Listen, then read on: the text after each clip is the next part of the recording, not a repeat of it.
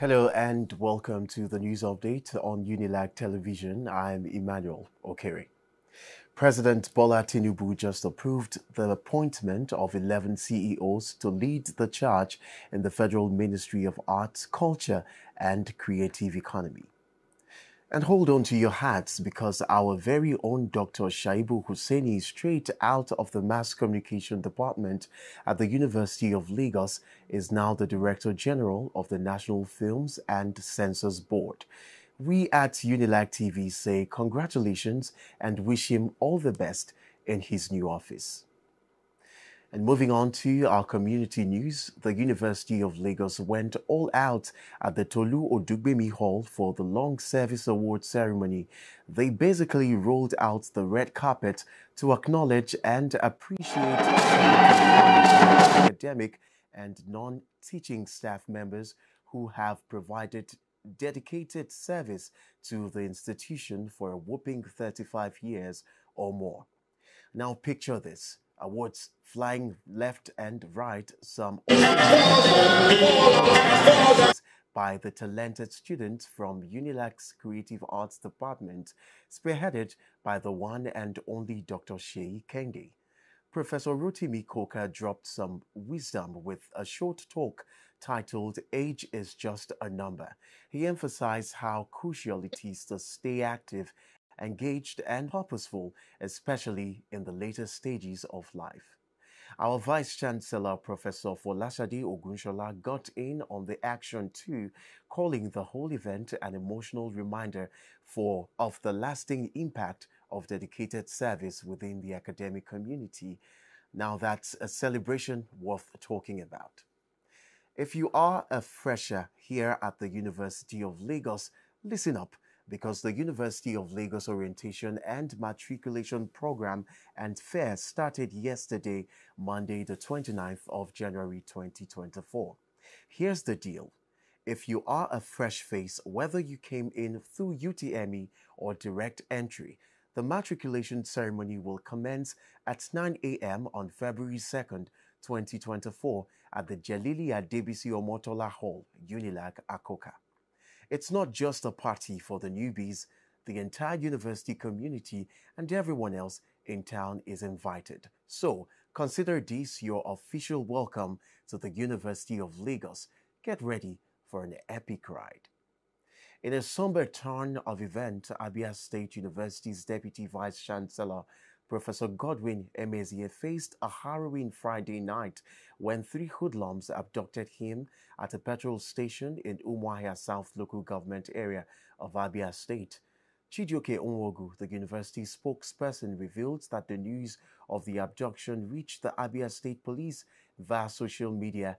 In an official statement, Maureen Chinaka, the police spokesperson, confirmed the incident occurred around 9:30 p.m. on Friday. The police are now going full throttle, mobilizing resources, employing intelligence, and leveraging technology to crack the case and ensure Professor Emezwe's safe return. In reaching out to the residents of Abia State, the police delivered a message urging calm, encouraging vigilance, and requesting cooperation. They appealed for everyone to share any pertinent information that could assist in resolving this distressing situation.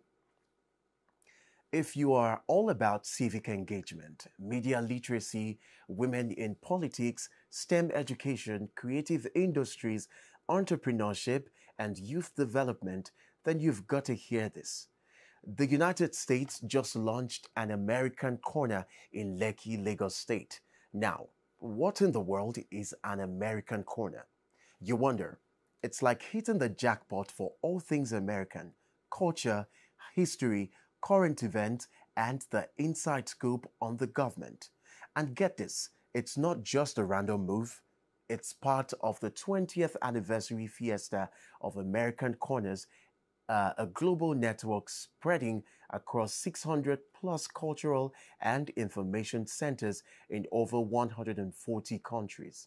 According to the US government's official website, the American Corner Lekki is like a sneak peek into the future of the American Spaces Network. It's not just about soaking in US culture, it's your one-stop shop for English language learning, internet services, tips on studying the United States, and a ton of skill building, professional development programs, and training.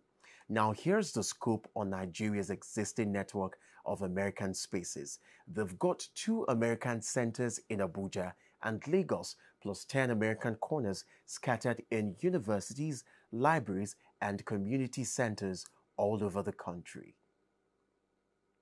And now to entertainment. Ira Star found herself right in the middle of some drama after a video made the round online, making it seem like she disrespected the legendary King Sunny Ade at the Afrozone's pre-Grammy party on Friday night.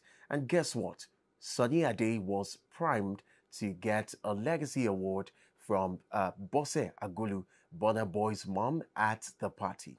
The clip caught Ira Star sort of breezing past Bose Ogulu, and just to spice things up, she went straight to Sunny Ade's seat, giving everyone around a friendly handshake. Social media didn't hold back as folks were tagging her as uncultured and disrespectful. But here's the twist. Ira Star hopped on social media to set the record straight and apologize for the whole drama. She claimed that she was super nervous when she got to the event, and believed it or not, she actually greeted Burna Boy's mom before the infamous video started rolling, and of course, she made sure to drop a sincere sorry to Sunny Ade, calling him a legend and uncle. And that's a wrap on the bulletin. Thanks for tuning in to the UNILAG TV update. Don't forget to swing by our social media pages for more juicy updates. Catch us at UNILAG on TV. Big thanks for being part of the audience. Until next time, stay tuned. I am Emmanuel Okeri.